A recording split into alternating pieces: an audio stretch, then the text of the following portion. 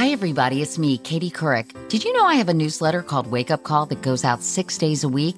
It has everything you need to know to start your day, the candidates to watch in 2024, my latest podcast interview with Michael J. Fox, the best things to eat for gut health, summer fashion trends, the truth about CBD, and so much more. Head to katiecouric.com, that's KATIECOURIC.com to sign up, and I'll see you in the morning, just like old times.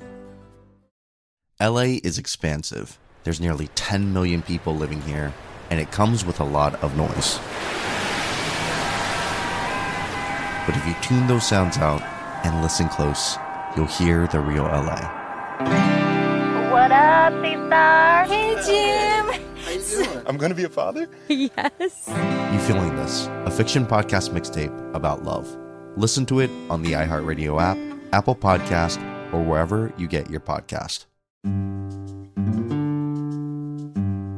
Hello. From Wonder Media Network, I'm Jenny Kaplan, and this is Womanica. This month, we're talking about folk heroes, women whose lives and stories took on mythic proportions. In the north of Brazil, legends swirled around a crew of bandits. They roamed the backcountry, at times giving to the poor, other times stealing from the rich, but always looking out for themselves. Heroes to some, villains to others, the most famous of them all was Lampião's Cangaceiro crew. Today we're talking about Mrs. Lampião, the woman who still captures imaginations today, Maria Bonita.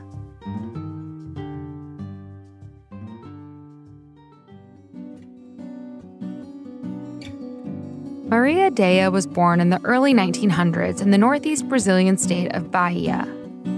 The daughter of a farming couple, Maria grew up rather poor. Her family's ranch was near the Bahia-Sergipe border, an arid bush good for raising livestock and rife with bandits.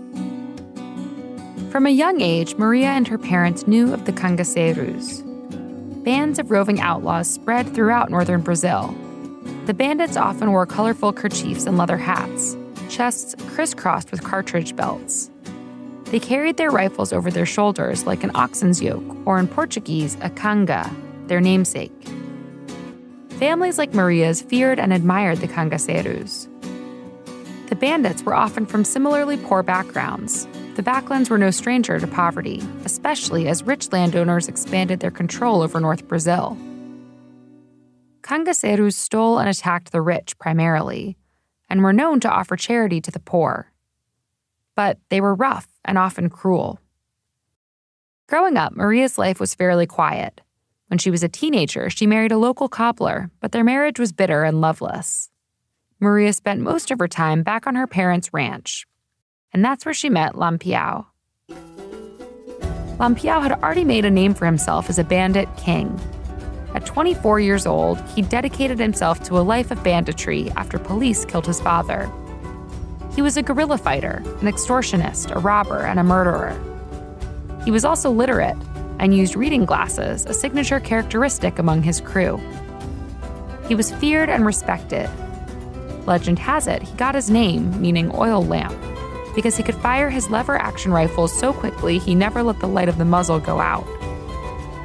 One day around 1930, Lampião was at Maria's parents' ranch when he caught sight of her. The next day, she joined his crew as its first female member. Her life changed in an instant, and Maria Dea became Maria Bonita. Maria Bonita, or Pretty Maria, was also known as Dona Maria in the group. She rode horses and carried a rifle alongside the other cangaceiros. The bandits were nomadic. They knew the land well enough to devise escape routes and find medicinal herbs and rations, and Maria knew how to sew. She stitched the crew together between raids and decorated the rucksacks they hid their spoils in. Maria wasn't exempt from taking part in the cruelties of the cangaceiros. She participated in raids and likely suffered at the hands of the other bandits. But popular stories of her time in the group painted her as a limiting factor to Lampião's own ruthlessness.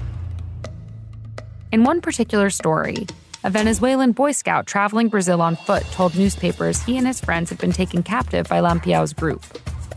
Lampião suspected the boys were cops and fed them coffee with salt and water with hot peppers in it.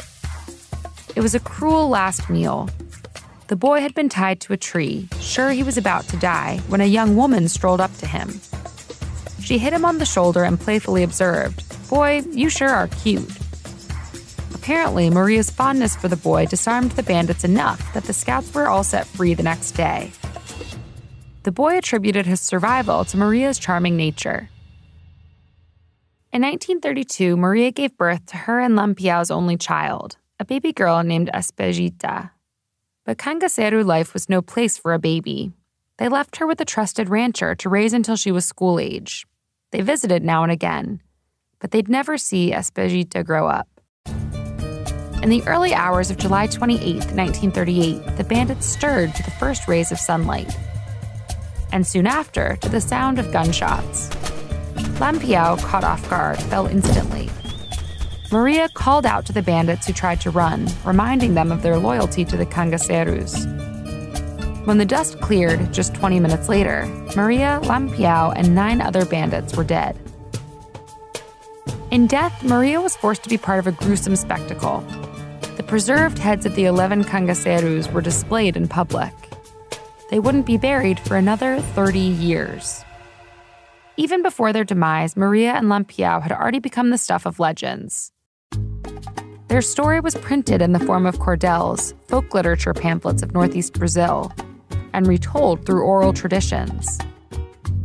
In 1957, Brazilian musician Volta Seca released a collection of songs associated with Lampião's Cangaceiros titled Songs of Lampião.